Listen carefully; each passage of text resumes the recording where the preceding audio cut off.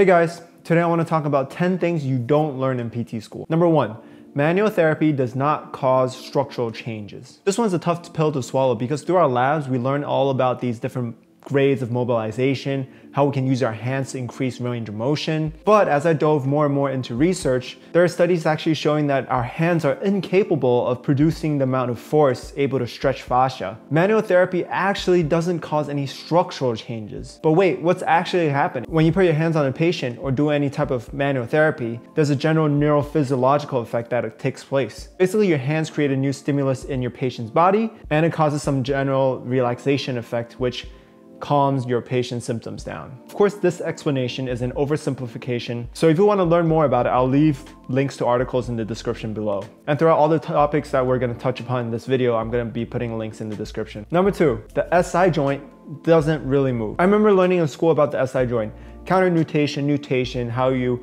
press one side of the SI to kind of put it back in place. It was just all so confusing and hard to visualize. Well, the good news is that it turns out that the SI joint doesn't really move. And if it does move, the movement is probably so small that you cannot detect it with your hands. Take a look at this quote from this article. It has been suggested that the movements in the SI joints are so minute that external determination by manual methods is virtually impossible. So if there's no clear trauma to the SI joint, we probably don't have to worry so much about how the SI joint is moving or not moving. Number 3, there is no perfect posture. That's right, there is no perfect posture. Through a quick search online, you can find all sorts of gimmicks that try to sell you ways to correct your posture. This concept is so big that it's become a cultural thing. We know exactly what poor postures and good postures should look like. But diving deeper into the subject, we actually find that postures are poorly correlated to dysfunctions down the line. Instead, as my mentor would put it, the best posture is your next posture. Instead of overcueing and trying to get everybody to have perfect posture 24/7 and blaming it on posture when someone experiences pain, we should encourage a variety of postures. We should encourage movement variability and encouraging an active lifestyle instead of nitpicking on different postural variations. Number 4, pain does not equal to tissue damage. This one can be surprising because you bump your knee, you get a bruise, it kind of hurts. You know, it seems like you got hurt, so you have pain. But as we dive more and more into the literature on pain, it turns out that pain is multifactorial, and the experience of pain does not always correlate with the amount of tissue damage. So for example, in phantom limb pain, you have pain in a limb that you don't have. Or something simple like getting a brain freeze when eating something cold, you have real pain in the brain, but there's no tissue damage in your mouth. The body just generates this oversensitized response to the stimuli in your mouth. So what actually happens when you experience pain is your brain subconsciously generates this experience of pain after taking in all the variables from your context. So you always hear stories about soldiers who are severely wounded, but they are still able to keep on running or keep on going because of their environment. They're in this crazy urgent situation and they're able to keep overcoming this pain and they actually don't experience the pain in the moment. Number 5, palpation is unreliable. I know when I heard this, I was just in disbelief. We spent all this time in palpation lab trying to learn how to identify the right structures and, finding the right muscles. But it turns out it's very unreliable in the real world. Let me explain this better. It's almost impossible to diagnose a patient based on palpation alone. And there are actually studies showing that palpation between clinicians are highly variable. In this systematic review, the authors found that palpation seems to be good at finding pain and tender points. So the authors go back to say that we may not actually be assessing the reliability of our palpation, but we actually just might be assessing the patient's ability to recall their tender points. In this review, the authors also state that the interreliability between clinician and clinician of finding landmarks is poor. So it makes it even harder to test the palpation's reliability because we can't even agree on the location of bony structures. So should we just stop palpating our patients? I would argue no, but what we're doing with our hands might not be as specific as we think.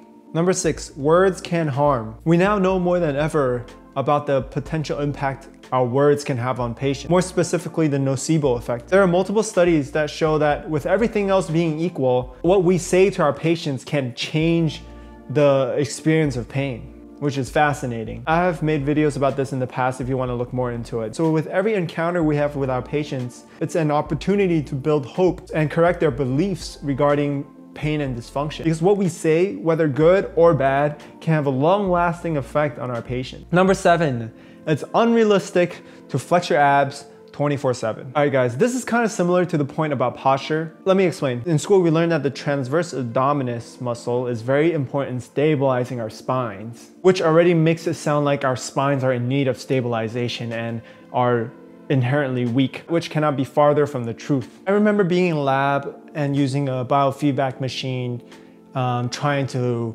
isolate my transverse abdominis muscle, or using an ultrasound with an image of my abs on the screen, trying to only activate your transverse abdominis. I remember just overfying it and seeing my fibers come together. I have met and worked with PTs who expect their patients to flex their abs 24/7. Even as a PT student in lab, trying to isolate my transverse abdominis through an ultrasound machine was difficult enough. And expecting someone to do that in the real world and holding it forever is just unrealistic. The good news is that the role that the transverse abdominis plays in treating lower back pain is smaller than we think. Let's go number 8. Muscles don't actually lengthen from stretching. You may be thinking, whoa, what do you mean? Stretching obviously increases your range of motion, which means that your muscles are actually being stretched, right? So as it turns out, it's actually very, very difficult to create structural changes from stretching. So there are studies looking at stretching a muscle and then using some form of technique to look at the cells inside your muscle to see if there's any structural changes. As it turns out, we have to do some aggressive hour-long stretches multiple times a week to create actual tissue changes. So what is actually happening when you stretch your muscle and feel like you can move more into the range of motion? So it turns out that stretching actually increases your tolerance to stretching. So basically you can tolerate a stronger stretch by stretching more often. So hence you see the range of motion increase. And so instead of focusing so much on stretching, yes, it does increase range of motion. I think we should focus more on strengthening into the new ranges of motion so that we can learn to use that range of motion. So instead of just stretching, just to stretch, which is a whole nother video topic on its own, because as it turns out that stretching does not create long-term changes. Let me put it another way. As it turns out, it's very hard to create long-term changes from stretching alone. Number 9, humans are more adaptable than we think. This goes back to the whole idea of posture and correcting biomechanics, because how much does biomechanics actually matter? Because in PT lab, we like to point out all the faults our classmates have. Oh, one of your scapula is sitting higher than the other. Oh, you have a little bit of rotation in your spine, a little bit of scoliosis. Oh, you have flat feet. This belief system is instilled, unfortunately, in all the PT students who now think that, well, if my structure is not perfect, then I'm gonna experience some type of dysfunction down the line. And they will perpetuate that idea to their patients. So we're creating these PTs out in the world trying to look for perfect posture in patients, and we just don't see that in practice. I think in school we don't really touch upon the idea of adaptability. So looking at this systematic review that looked at all the biomechanical risk factors associated with running and trying to predict running related injuries, looking at these factors, you name it, like flat feet and knee angles, it's incredibly hard to predict running related injuries from looking at these things alone. And we find that not just with running related injuries, we find that in the spine. There are all these abnormalities in young people's imaging. The idea is that the human body is not just an image. So sometimes there can be abnormality on the image, but doesn't correlate to symptom presentation in the clinic. I think this is important, because this is a hopeful message. We're not gonna change your structure, but at least we can try together to figure out a way to get you back to the things that you want to be doing. And finally, number 10, stretching does not prevent injuries. In school, we were taught that you gotta stretch what's tight, strengthen what's weak, and try to be all optimal so that you can have an ideal alignment. And I thought that this had some type of protective effect.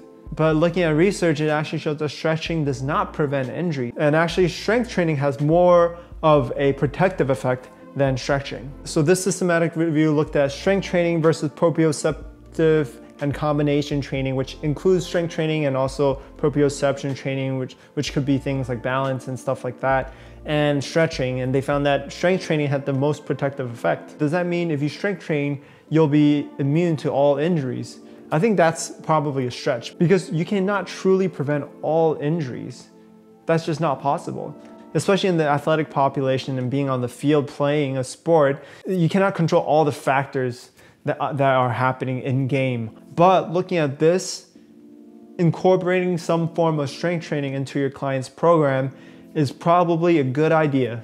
All right, those are the 10 things that I didn't learn in my PT school. Some PT schools may actually touch more upon these topics, but I can only speak from my own experience. As always, if you have any questions, let me know. And if you found this helpful, like and subscribe, and there's more to come.